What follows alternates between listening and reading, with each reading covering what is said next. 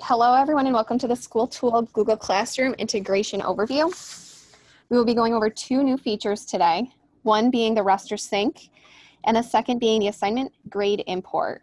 Please keep in mind that if you do not see the rostering permissions within your SchoolTool screens, your district may be utilizing another platform for a similar result. So let's begin. First, we're going to talk about the rostering sync. So if you have these permissions, what's going to happen is when we go into your classes and we click on your roster, you're now going to be able to push your current SchoolTool roster out into your Google Classroom to, one, create that course out there, and two, to push your students out. So all we have to do is up in the top right corner, the big G, if you hover over it, it says Sync with Google Classroom. We're going to go ahead and click that. We're going to select Create a new classroom out in Google and click Sync. What this does is it initiates your credentials within SchoolTool out with your Google Classroom credentials, and it's going to push your information once it links. So our search results say we had one student who failed. So once this information is updated for Victoria, we can go ahead and we can sync again, and it should push her information out there in the future. All right, that's as simple as it is on the SchoolTool side for option one.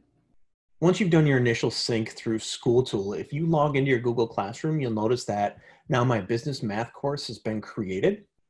If I go ahead and enter that classroom, you'll notice if I come up to the People tab that my current roster has been synced. Now you'll remember from the example that there was one user that was unable to be synced up with the system. Once those user issues get corrected and we do a resync through SchoolTool, those users that didn't appear will appear the next time that you log in. So in order for our grades to register back to SchoolTool, one thing we have to be aware of is if I come under my classwork tab and I'm grading student work, so in this case, if I come under assignment 3, I see one of my students has turned it in. I can open up my assignment. I can open it up and I can review it. I'll close out all the tabs here. I can assign their grade over here, but the one thing that we have to make sure that we do, and I'm just going to give them an 85, is that we have to be sure to return it to our students. Once it's returned and we initiate that return and the grade actually submits itself to Google Classroom, then it will be available for sync with SchoolTool. If you give them a grade and don't return the assignment, when you do the sync, it will not sync back and forth.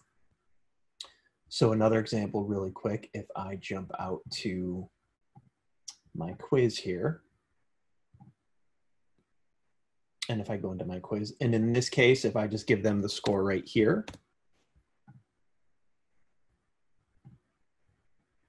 click on my ellipses and hit return, I can send them a comment and I can return it there. So I can either do it directly from the assignment or from the student work tab here. But once that's done, when I do my SchoolTool sync, those grades now should import directly into SchoolTool. So our gradebook has been set up and we're ready to import our assignments and grades from Google Classroom back into SchoolTool. There's a couple steps we need to do. First, we're going to go back into our gradebook editor screen and we're going to click the big G to the right of that drop down. What it's going to do is it's going to prompt us into our import screen. So the first thing we want to do is we want to make sure that our Google Classroom is set to the correct course. If it's not, then we may need to go back into our roster, unsync and resync to the correct Google Classroom. So if this is accurate, the next step is we're going to pre-select which date range from Google Classroom we want to import assignments from. So if we leave it from 4/10 to 7/31 and we click search, it's going to pull us all of those assignments that have been created within that date range. The next thing is overwrite scores defaults to being on. So what that means is if you have previously imported any assignments from Google Classroom into SchoolTool, if we select them below, it's going to overwrite any and all grades that were previously imported. Useful if say we regraded an assignment, the scores weren't great on an assignment, so we reassigned it and everyone had an opportunity to redo it, we can go ahead and re-import. So for these purposes, we're going to uncheck, and we're going to check the 2 assignments from Google Classroom that we have scores in. So we have quiz 1 and assignment 3. The max score pulls from what the max score within Google Classroom is. So right now they're both set to 100.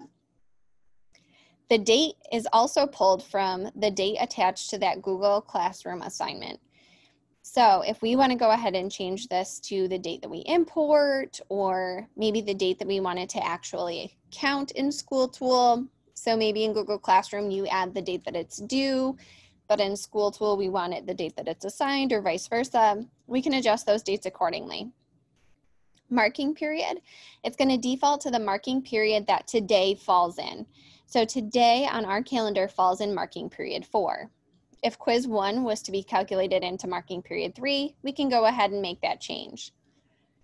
Our category currently defaults to the first one in the dropdown. So quiz 1 was actually a test, so I'm going to go ahead and change that. And assignment 3, we're going to do as homework. So once we've made all of our pre-selections, we're going to click import. We get our confirmation, assignment successfully imported for 2 assignments. Quiz 1, we had 1 student scored, and assignment 3, we have 1 student scored. So we're going to go ahead and click done. Now you'll see the assignments have been generated and created within your gradebook, and we have grades in there. So going forward, if we entered these remaining grades within your Google Classroom, we can go ahead and we can re-import by clicking the G, reselecting those assignments, unchecking the overwrite grades, click import, and it'll fill any student that currently doesn't have a grade within your SchoolTool gradebook with any information that is retained within your Google Classroom gradebook. So again, the import is just that easy. If you run into any questions or concerns, please reach out to us at the RIC.